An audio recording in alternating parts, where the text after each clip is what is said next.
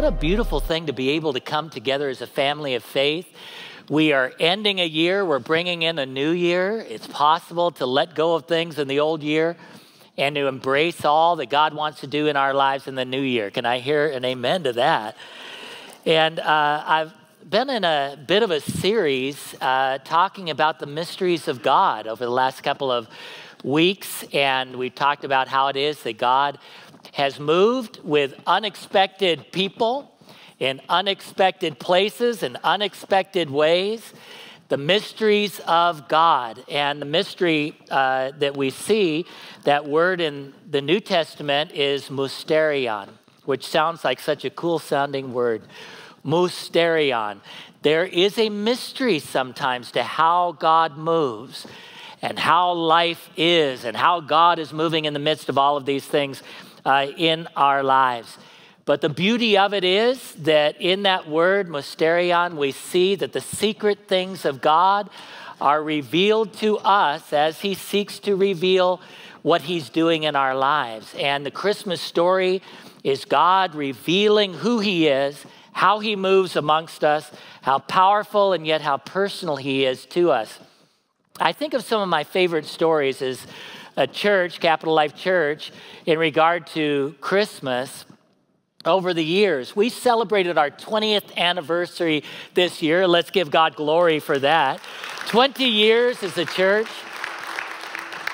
We came out here right before 9/11, just 11 days before 9/11. My family and I moved out here, and then with all the events of 9/11, we started a prayer center. Out of that became a church. And then almost a decade ago, we moved into this wonderful building that God has given to us in this property so that we can have a headquarters of hope right in the DC metro area. And we love our community. We love being able to reach out and bless people at Thanksgiving time, Christmas time, all the way through the year. But one of the stories that I think of when I think of Christmas in Capital Life Church was the year that we were not in this building yet. We were in a place called the Roslyn Performing Arts Center. And it was right across the street from the old museum. And we were renting.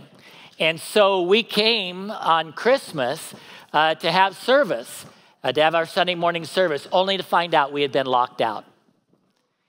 And I still remember the feeling because those of us who got there early thought, what are we going to do? We only have a small lobby area here. People are going to be showing up at any moment. And it was amazing to see people take ownership and say, let's find some chairs somewhere. I'm sure there's a closet somewhere in somebody's office. We were in a big office building. And we started to grab chairs and make a makeshift sanctuary in that lobby and spilling out towards an elevator. And that is one of the most memorable services we ever had. And I think the reason why was we all started to participate. We didn't come just to attend and listen. We came to participate in the story of Christ's birth. We talked about how it was that there was no room in the inn, and we started to feel it. We started to feel what it was like to be locked out, shut out, and yet to know that we're coming together as a family of faith. A second story that comes to mind in the history of our church and when it comes to Christmas was when I was sharing the story of an astronaut by the name of Jim Irwin. It's one of my favorite stories that we've experienced over the 2 decades of being a church. And I was sharing at one of our Christmas services how it was that Jim Irwin, one of only 12 men to walk on the moon, was being interviewed. And the one giving the interview or conducting the interview asked the astronaut, were you amazed to think that you walked on the moon? Does that amaze you? What was it like? It must have been amazing. And Jim Irwin responded by saying, it doesn't so much amaze me that man walked on the moon. What amazes me most is that God walked on earth. I thought, what a powerful way to state that. So I shared that in one of our services, and at the conclusion of the service, 2 women walked up right here and said, hello, we want to introduce ourselves to you. I said, I'd be delighted. And the one lady told me her name, and she said, and by the way, the one that's standing right next to me is married to one of the 12 men that walked on the moon. Now, what are the odds? I thought it was a joke. I thought she was, this was something where a punchline was coming. And so I looked at the lady, I said, is that right? And she said, yes, my husband was Charles Conrad. I said, Pete Conrad? She said, yes. I said, absolutely, he's one of our heroes, our national heroes. And she said, well, the fact that you would share a story about his good friend, Jim Irwin, and what he said about God walking on earth, I think this is meant to be my church. And she was here with us for a while after that until she moved off to New York. What an amazing thing that God can bring us together and do incredible things right in the midst of us. And when I think of the Christmas story, when I think of all that God is doing, I think of the book of John. Let's go to John, the first chapter. We'll start with the first 14 verses here. In the beginning was the Word, and the Word was with God, and the Word was God. I want you to know, Jesus is called the Word. What is being spoken of here is this mystery again, mysterion, that Jesus is the Son of God, yes, but Jesus is God himself, the Holy Trinity, God the Father, God the Son, God the Holy Spirit. Jesus was born in Bethlehem, it's true. But we also know that Jesus existed before Bethlehem. So all of this amazing thing that God is giving us a glimpse into, which are the things of God hidden until he reveals them to us. I read it again. In the beginning was the Word, and the Word was with God, and the Word was God. He was with God in the beginning, and through him all things were made. Without him nothing was made that has been made.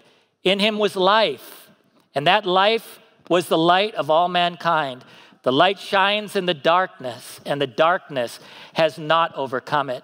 There was a man sent from God whose name was John. He came as a witness to testify concerning that light, so that through him all might believe. He himself was not the light.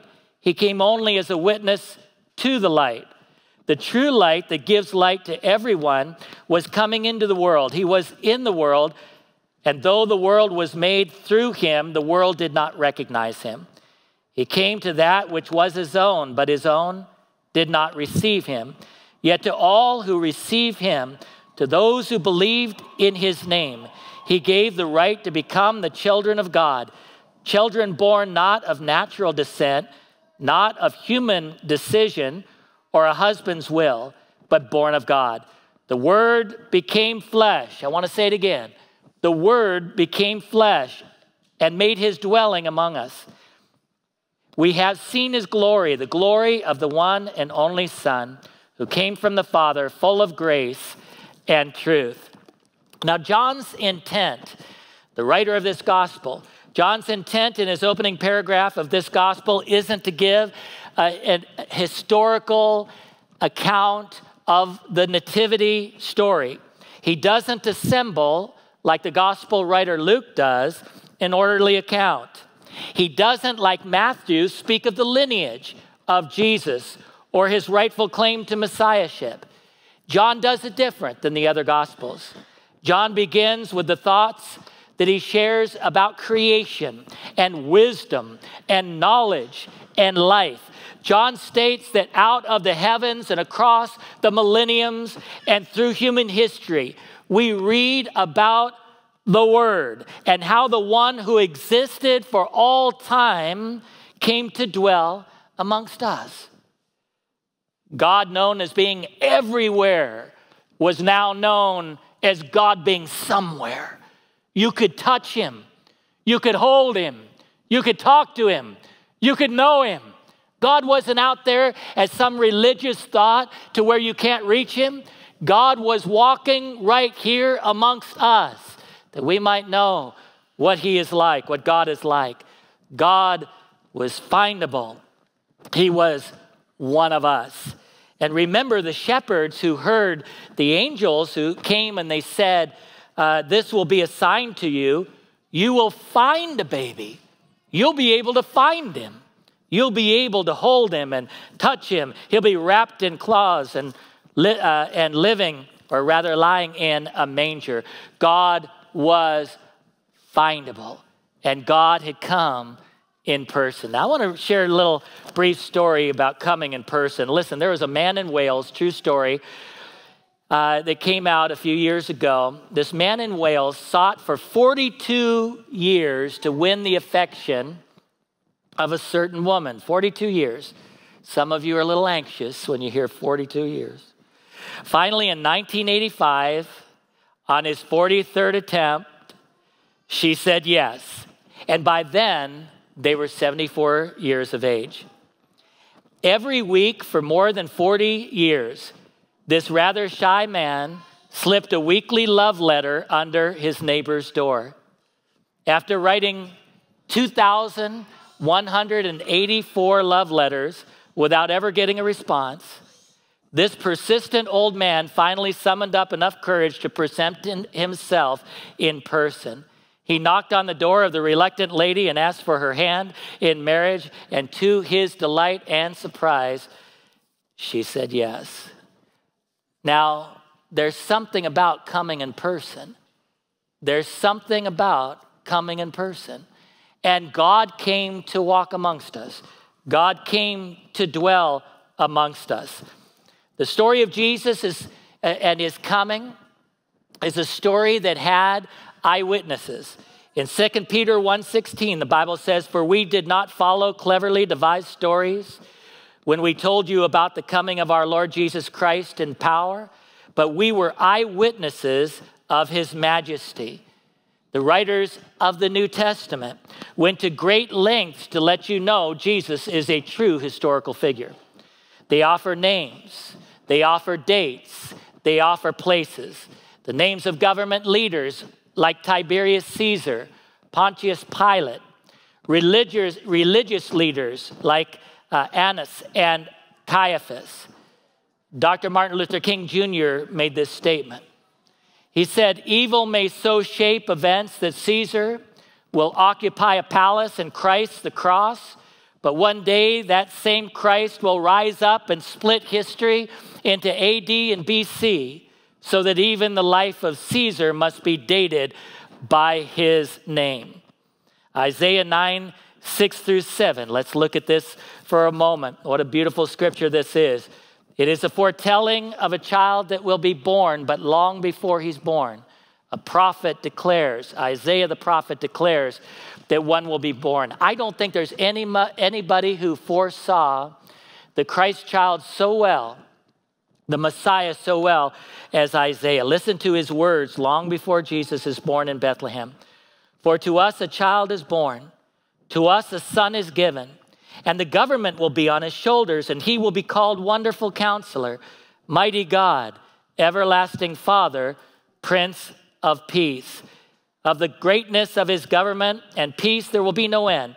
He will reign on David's throne and over his kingdom, establishing and upholding it with justice and righteousness from that time on and forever. The zeal of the Lord Almighty will accomplish this." In the Old Testament, there are 322 messianic prophecies foretelling things that must be absolutely accurate as to the one who will come and say he is the Messiah. All were fulfilled in Jesus. And this one, Isaiah wrote about him some 730 years before the child was actually born in Bethlehem. Now, I want you to celebrate the baby Jesus as we celebrate Christmas, but I also want you to know who he is.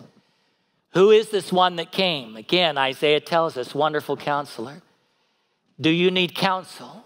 Do you need wisdom? Do you need to hear the heart of God in your life right now and have God speak into your life? He is the mighty counselor. He is the mighty God. Do you feel like the odds are against you? You've got the mighty God who has come on the scene and is for you. And if God be for you, who can be against you? No weapon formed against you will prosper, the word says. He is the everlasting Father. Well, we're celebrating a little baby in a manger. He is the everlasting Father. He is the Prince of Peace. And our world is desperately in need of peace right now. And he is our peace. And he is your peace at this moment. So as you celebrate the one who has come named Jesus, I want you to know he's your peace. He's the one that gives peace that the Bible says is beyond all understanding. In other words, we can't even comprehend why we have the peace that we have in the midst of the world we live in the midst of all the things that have been happening in our lives. But he brings that peace. He is that peace. Unless we celebrate a baby and leave him in a manger, Isaiah tells us who this baby is to all of us. In the Gospels, Matthew focuses on Jesus as the king. It's his main theme in what he writes about. So this one that came, that was placed in a manger, is the King of Kings. And Mark, in his gospel, speaks of him as being a servant. What a humble thing that God would allow himself to be so small, to be so fragile as to be in his mother Mary's arms, dependent upon the milk of his mother. And yet we see his servant heart.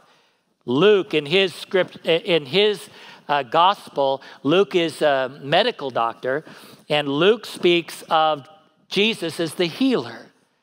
Have you come here today and you need healing? You need healing in your heart. You need healing in your mind. You need healing in your family. You need healing so that you can go forth from here whole and complete, knowing that nothing can hold you down because God is for you. Luke tells us the one that is born is your healer. And then John says he's your Savior. Religion won't save us. Being in a church building won't save us. We need a Savior who died on the cross, who was perfect in every way, but died for our sins so that we wouldn't have to. For all have sinned and fall short of the glory of God. But we know that in the midst of our sin, God loved us. For God so loved the world that he sent his only Son, that whosoever would believe on him would not perish but have everlasting life. And this is the love of God that is extended to you right now. Jesus is the Savior. John wants us to know that. John speaks of him as the good shepherd. John speaks of him as the way, the truth, and the life, as the word become flesh. And we celebrate today, yes, a baby, but we celebrate a liberator, a deliverer, so that we can be delivered from the things that would try to hold us down and torment us. You can be liberated today. You can be completely whole and healed in the now. And I know that God wants to do that.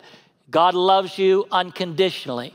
God knows your name. He formed you in your mother's womb.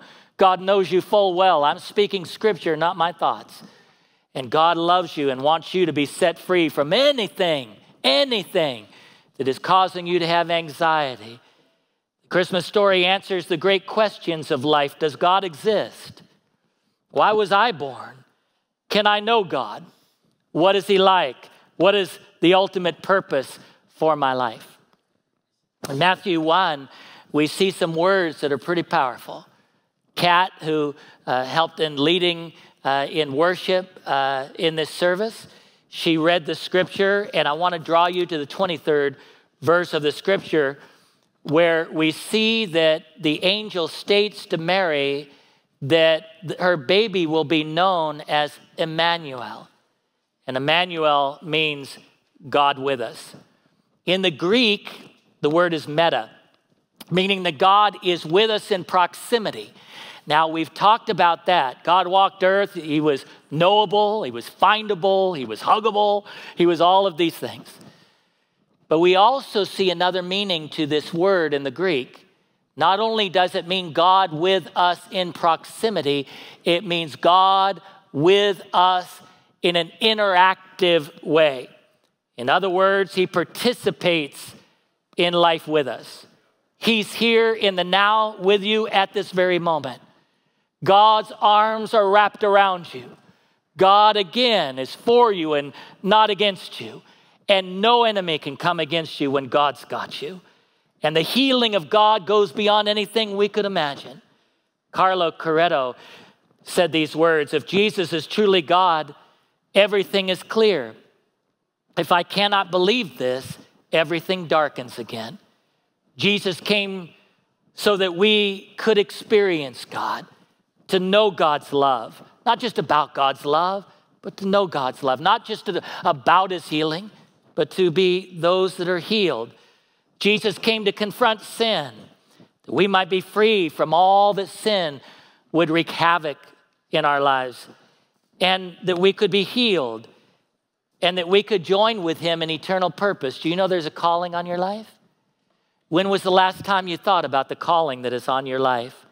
And in Romans 15:4, the Bible says, for everything that was written in the past was written to teach us, so that through the endurance taught in the scriptures, and yes, God is calling us to endure. Lift your head high.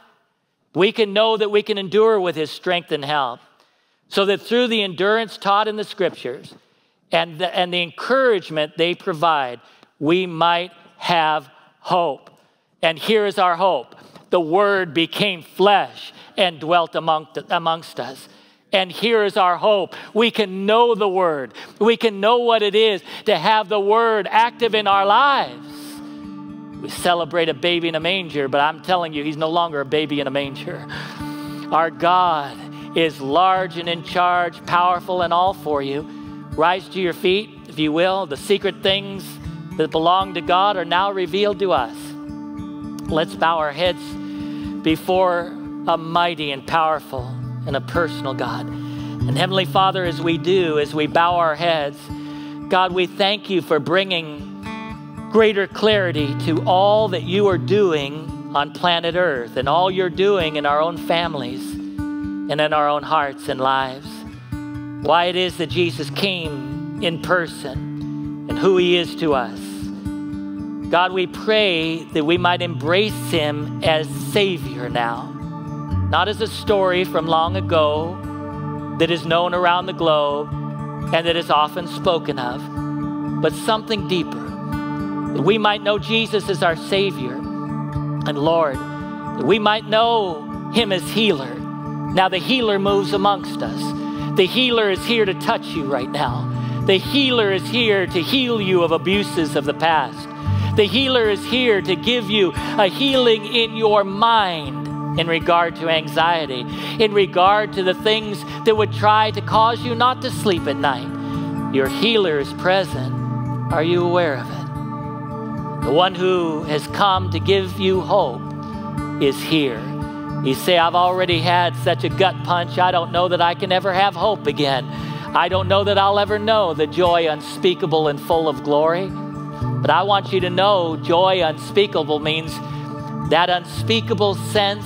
In other words, we can't even describe the joy that is supernatural that can be given to us in the midst of all of the chaos, in the midst of all of the questions. And so, Heavenly Father, now we think of how it was that we sang a moment ago, Hark the Herald Angels Sing. And we sang within that song, Jesus was born to give us second birth. So God, right now, I pray that you will do a work amongst your people who are listening to me right now. Will you put your hand on your heart, everybody? The Bible says that out of the heart come the issues of life. God, as we rest our hand upon our heart, God, we want to pray a prayer of commitment to you. Now, I'm going to pray this prayer, and I ask you, if you mean it with all your heart that you want Jesus to be your Savior. Perhaps you say, he is my Savior. I'm confident of that, Pastor, but I really want to rededicate my heart as I'm ending this year, about to launch the new year. I just want to be filled with the presence of God. I just want God to be as real to me as the breath that I breathe, as real as the heart that beats in my chest. If that's you, then pray this prayer out loud with me. I ask that we would all lift our voices now. Dear Jesus, I repent of my sin. You are holy. You died on the cross for me. You rose from the dead. I believe in my heart. I confess with my mouth that you are my Savior. You are my Lord. Now seal this by your Spirit. I give you my life, my past, present, and future. And for some of us, we're going to pray this prayer as you have your hand over your heart. I rededicate my heart to you, God. Now, if you prayed that prayer and you meant it with all your heart, as every head is bowed and every eye closed, would you just put your hand right up in the air and then put it right back down? And God sees your hand. I've got bright lights in my eyes. I can't see a thing, but I can tell you God is watching. And it may be this is the most significant moment in all of your life that you're making a commitment here. So God, let everyone today leave here with absolute victory, absolute hope. God, we thank you that your healing just saturates every fiber of our being.